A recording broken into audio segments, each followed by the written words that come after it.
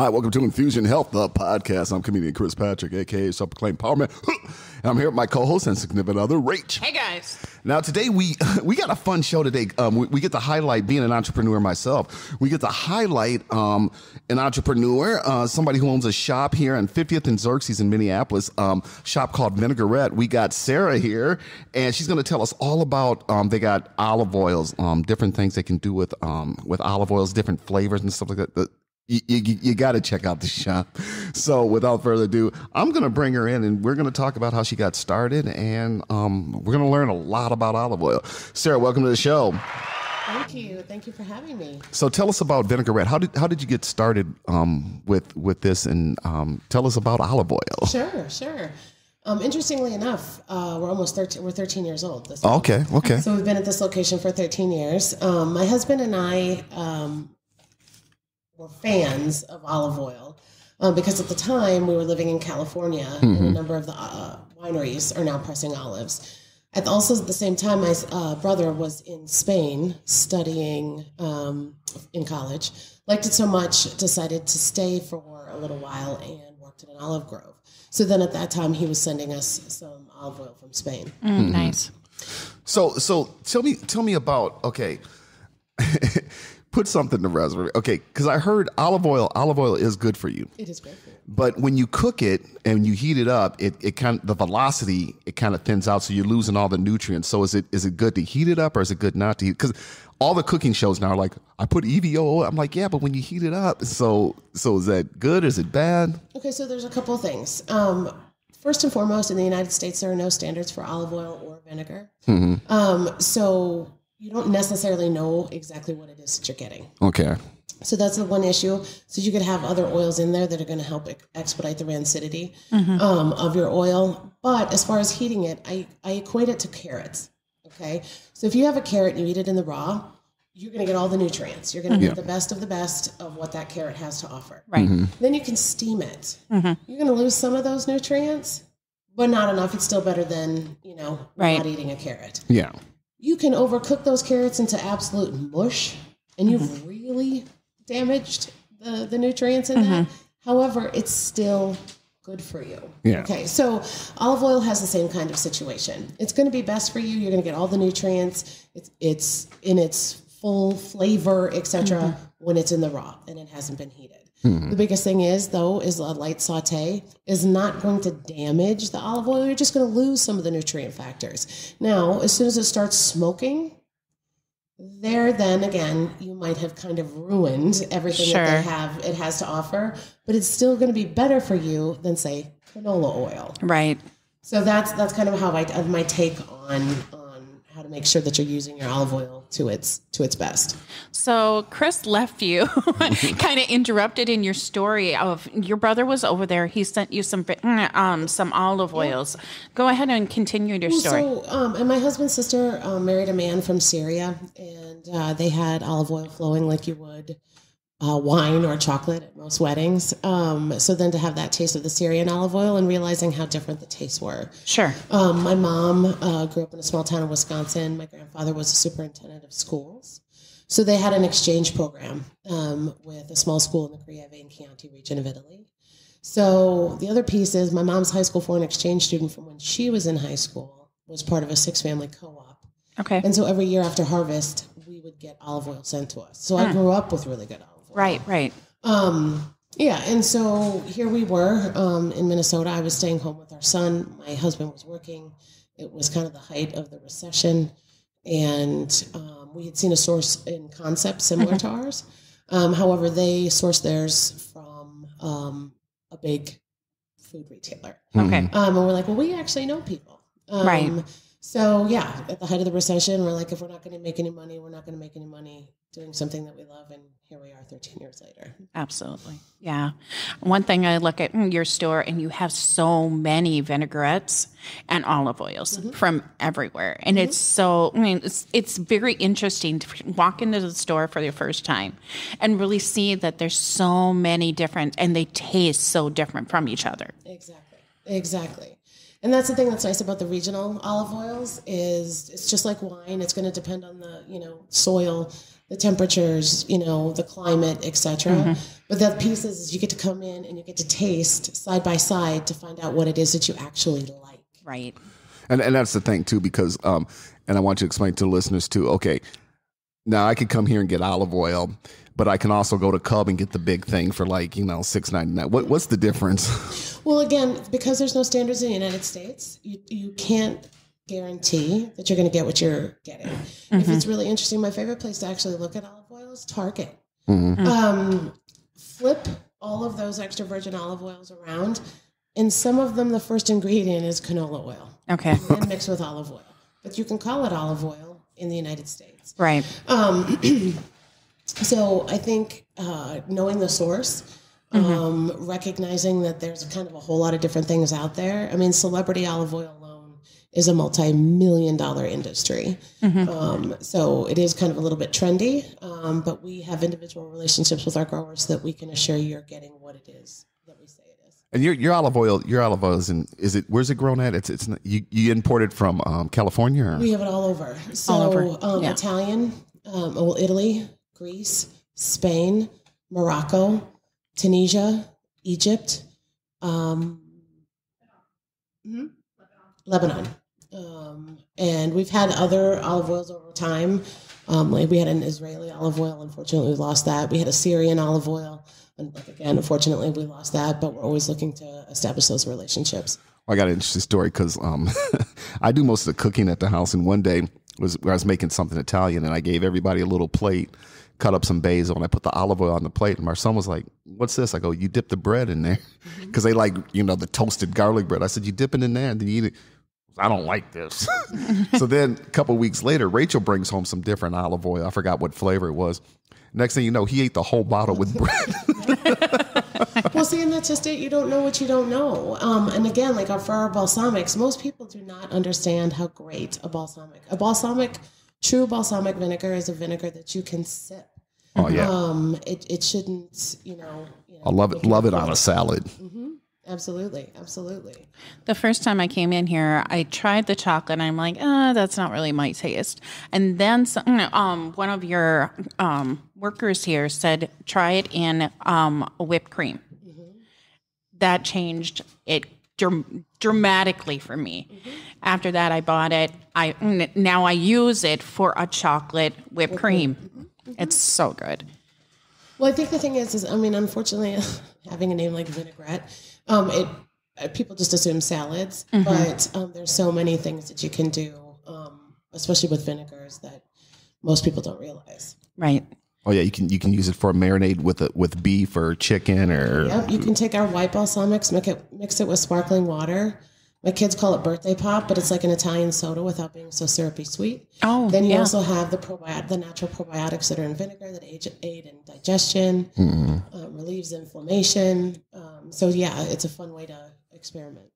Well, and also too to the listeners that when you come here to Vinaigrette, you're not just getting olive oil. You got olive oil with garlic. You got olive oil with different flavors. And like she said, you can try it. My only thing is, I wish you had more bread on it. We did. We used to actually have bread for dipping when we came in because I thought it was critical because who could sip olive oil? Right. But COVID is what has pandemic. That. Yeah. So we used to pick up fresh bread daily at Great Harvest and then cut it up and use it to help people. But so hopefully someday we'll get the okay from the health department that we can do that. Yeah. Well, I think it's very interesting that you said that a lot of your olive oils and vinaigrettes are having some of the same problems that essential oils, herbs, and CBD is, which if you don't know where your source is, you might not get it the best benefit for your body. Exactly. And that's what was critical for us to actually establish the relationships with our growers. We deal with small artisanal growers. A frustration that some of our customers have loudly exclaimed is we do run out of product. Yeah. But that's the piece for us is being able to source into for what other people are doing for us by shopping small and local. We're able to do for farmers around the world. Yeah. And that's the thing too. Like I said, there's lots of different ways you can use olive oil. Like I said about heating it up. One of the things I found when I'm making Mexican street tacos, you gotta I put a little olive oil in it, and I just do it just for the taste. And then you put the tortillas in the pan and cook them in that olive oil. Then put oh man, it's it makes all the difference. It really does make all the difference in the world, and especially with the fused ones, the fused olive oils that we have. So when they press the olives, they press the different ingredients with the olives, which is how you get that intense flavor and aroma. So like for a street taco, like a garlic, a lime olive oil, or an oregano olive oil, then you're going to hit all those key flavors that you find in Mexican food. Oh, and also too, when you get home and you can chop up a little basil to it, add a little bit of fresh oregano or mint or whatever, and throw that on a salad, or mix it with like a vinaigrette or Italian dressing. You know, it goes really good. Well, and I think the other piece that people don't realize, like we do all of our French toast in vanilla olive oil. So, and that just, again, adds a whole level and layer. It makes it better for, frying than, again, either canola oil or butter or however you normally do your. And it doesn't stop there. I mean, I joke, we do Eggo waffles. Okay. I have 3 kids. It's easy. You can get them for like $1 a box at the so I put them in the toaster oven and then drizzle the 18-year age balsamic over the top of it. And again, who would have thought? But it does. It takes it to a whole new level. And you would never think you would be using vinegar on breakfast food. Yeah. And It's the way you make French toast is way different than before you met me, which I think it's just a story in cinnamon itself. Cinnamon bread. He used to only have Texas toast. He's like, that's the only way to make it. And I said, try it with cinnamon toast. Now he buys the cinnamon toast from the farmer's market, and now he can get some vanilla olive oil here, and that would be really good. Exactly. Yeah. Exactly. And also, too, I want to say to the listeners that when you buy olive oil here, you bring the bottles back to refill it, so you're not polluting. It's not in plastic bottles. Well, so I think that's the other piece for us is being a retailer, kind of living our values. Mm-hmm. So reduce, reuse, recycle is critical for us. And instead of having like an incentive, buy 10, get 1 free. Well, if you bring your bottle back, I give you a 10% discount. So you get, buy the 10th bottle's free. I know how much I pay for those bottles, and none of us would throw $2 out the window, right? Right. So I don't want to see my bottle in the landfill. So right. if you bring us the bottle, we're going to give you a new bottle, but you do get that 10% discount. So what's it like being an entrepreneur? Do you get like special things from the government now since COVID or stuff like that? Did you get something to help to keep the business going? Well, interestingly enough, no. I was denied the first round of PPP, which was tough. We went through a bigger bank, the bigger bank that we've been using since we opened, and they just said that they weren't going to be processing applications until with 50 or less employees, at least for a while. Mm-hmm. Well, then the first round of PPP ran out. In some ways, I'm kind of thankful for that because it ended up, I was on National Public Radio. Okay. And at a 3-minute segment that propelled us, which actually carried us substantially. And I will never, ever, ever be able to thank those people that supported us or any of our customers that have supported us during COVID. I did, through the state of Minnesota, I did get a $10,000 grant. Okay. But again, what people don't realize, small business owners, is I was $30,000 in back rent. Sure. Because we had a situation where a landlord said, you know what, you work on the CAM. We'll hold off on the rent. We'll figure this out. And here we are. So yeah, I owed him that money, was able to use that money for that payback. But otherwise, that's the piece. It's hard. And especially when you're small. Yeah. Right. We're competing, for that money for those grants. So absolutely. Hard. And that's the thing too with, like I said before, as far as going, why should I drive all the way to, 50th Minneapolis to get olive oil when I can go to Cub? It's like, well, you're getting a much, much better olive oil. And not just that, but you're getting different flavors and different stuff in your olive oil that makes it better, Well, and I think you get to try before you buy. Yeah. But the other piece I want people to realize, we deliver. If one thing that COVID taught us is that we need you, and we deliver. So if it does seem like it's kind of an impossible task, let us come out to you and deliver. And we don't have a set radius. Sure. We've gone to Prior Lake. We've gone to Ham Lake. We've gone to Woodbury, and everywhere else in between. So we are proud of our product. We are honored that you would use it. So we would like to get it into your hands in any way we can. Yeah, well, I originally heard about it through AM 950, and I heard the commercial, and we were driving around here one day, and I said, let's go to 50th and Xerxes. She goes, what's it? And Rachel's like, what's it? I said, let's go to Vinaigrette. She's like, I hear they got some good olive oil, so let's go. So we were in here. We must have been in here for like an hour. Yeah, we were in here.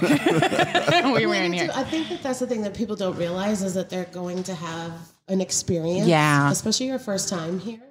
I feel really fortunate that we have the staff that we do and the commitment that we do from our staff to create a fun place to come and try a few things. Or if you don't want to, you're allowed to just kind of be and taste on your own in your own way. But we have a lot of fun combinations that we like you to try.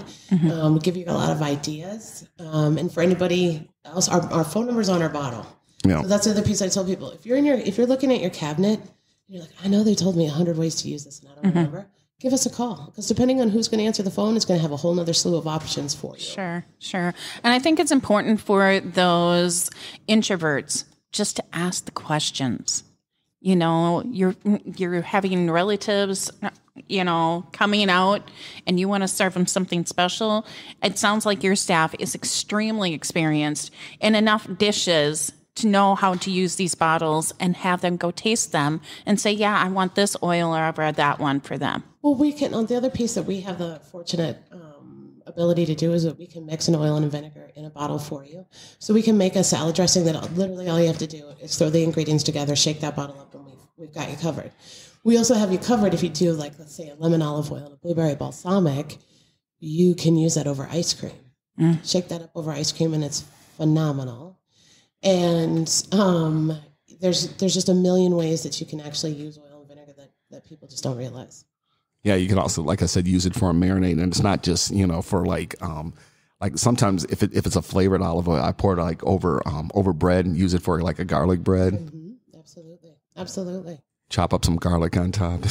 Our kids love garlic bread. Or their meats or chickens, beef. Yeah, totally.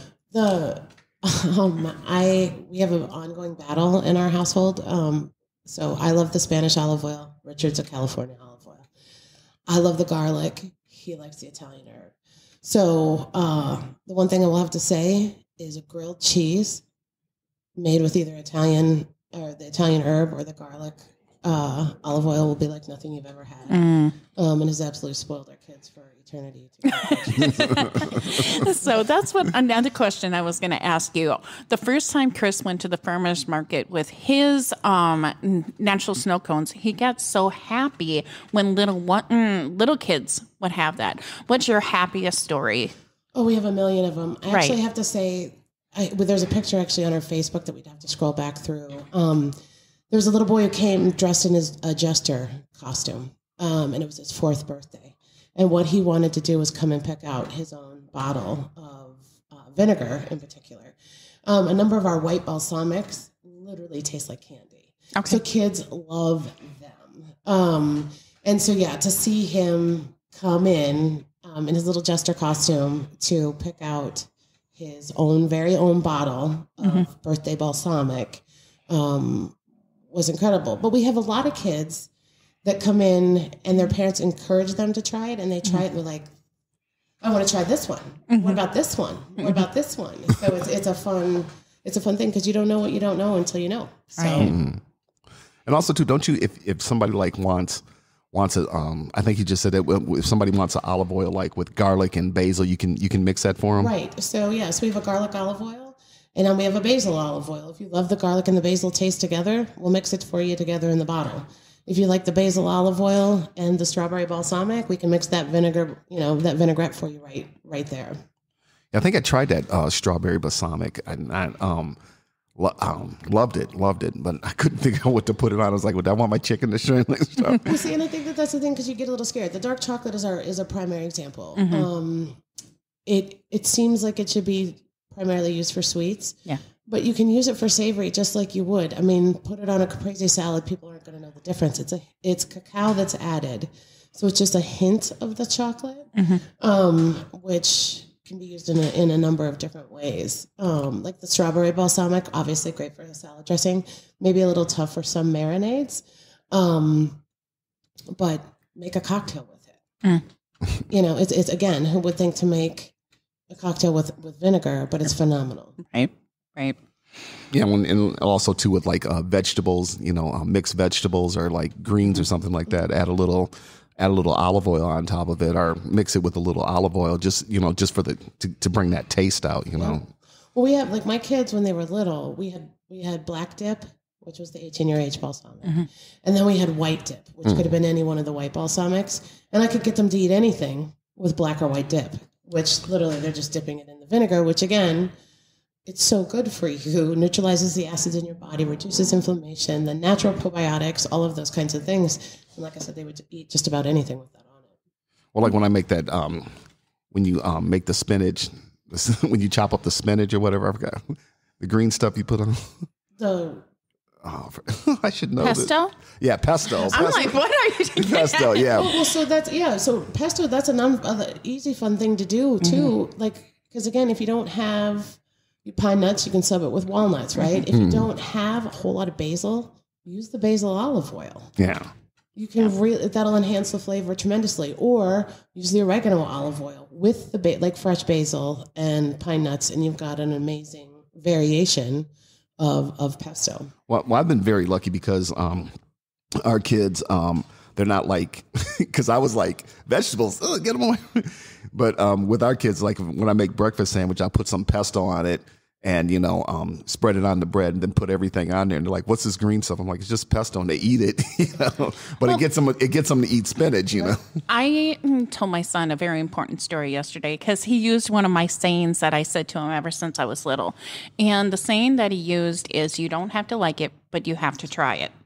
And the reason why I came up with my story on before I really had children is I was working at the Courage Center, and they had all kinds of dishes and stuff like that. And I'm like, I know what this tastes like. I know what that tastes like. But if I never try that, I might never see it again. So I'm like, okay, I might not like it, but I am going to try it. And I push that forward to my 5 children. Then Cris comes along, and he enhances their palate. So now he wants to make the more simpler things, and they can't, because every time that he asks them, what do you want me to make? Well, I want this with this and this and this. And I mean, we have the same issue. I mean, literally last night we went to dinner at my brother's house and had amazing fried chicken, interestingly enough. And he made a salad. None of my kids eat a salad. And my mom goes, well, they should have some salad. I go, I know. We have salad a lot, but it's not my salad dressing. You know what I mean? And so I'm sorry, the ranch, yes. There's a time and a place for ranch. I'm not going to lie. But my kids aren't ranch kids. They're a vinaigrette kid. Right. So it just doesn't have that same taste. Yeah, how many? I think there were 12 or 13 at the time. What do you want for dinner? Chicken Parmesan. What? But I feel really lucky in that regard, because I think so many kids get siloed into being quote unquote picky eaters. I do feel really lucky. I was an experimental. My mom was like, try it. You might like it. And I was shocked at how many things that I did find that I really, really liked. Yeah. And that's just it. Like, even for kids that are reluctant here, we have a huckleberry white balsamic. It literally tastes like a melted Jolly Rancher. For real, for real. And then they're like, I can do this. Well, yeah, and you can give it to your kid without the guilt of giving them an actual Jolly Rancher. Yeah. Yep. Now I'm going to test you. Cris is going into the strudel business, homemade, straight from scratch. Now, what would you add to? They're all fruit. What would your best olive or vinaigrette be? Well, the olive oils. Here's the thing. If we're going to go plain olive oil, I will always go Spanish. It's my favorite. I think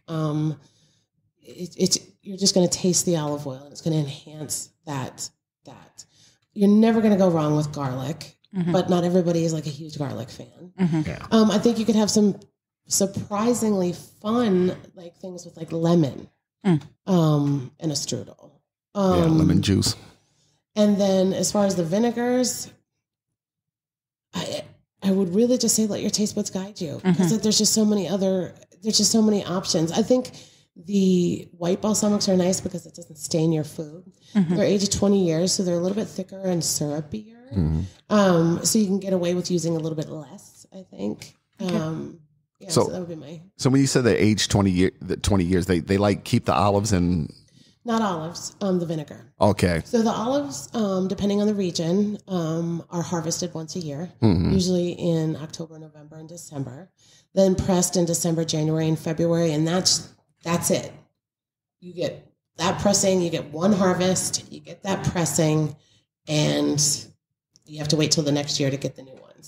So that's the other piece that's kind of nice is it's fun to come in, say, January and February as we start to get the new harvest and compare them to what last year's tasted like and those kinds of things. Now, as far as the vinegars are concerned, so all the balsamics are grapes. So they're the Trebbiano and Lambrusco grapes. For the white balsamics, it's a white Trebbiano grape.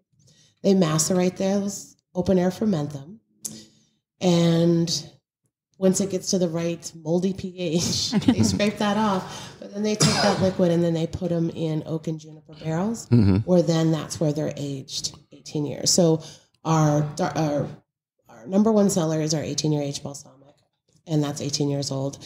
The other ones, the fruit balsamics, are aged 12 years and then mixed with a true fruit balsamic. And then our white balsamics are aged 20 years. Okay, so when they're sitting in the barrel, do they like move the barrel, turn the barrel like wine or anything? Yes, they do.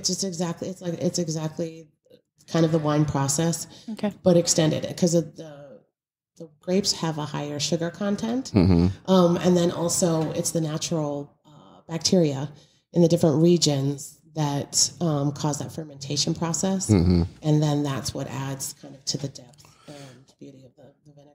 Yeah, because I see it a lot like syrup. Like when you buy the syrups like at I'm talking like breakfast syrup when you buy it at like Cub or whatever, it's like one thing. But when you're like driving, you see like this small store or something like that, and you find the real maple syrup, and you have it on like pancakes, waffles, or French toast or something. You're just like, I can't eat this stuff. Exactly. I mean, and I think that is true. That is true.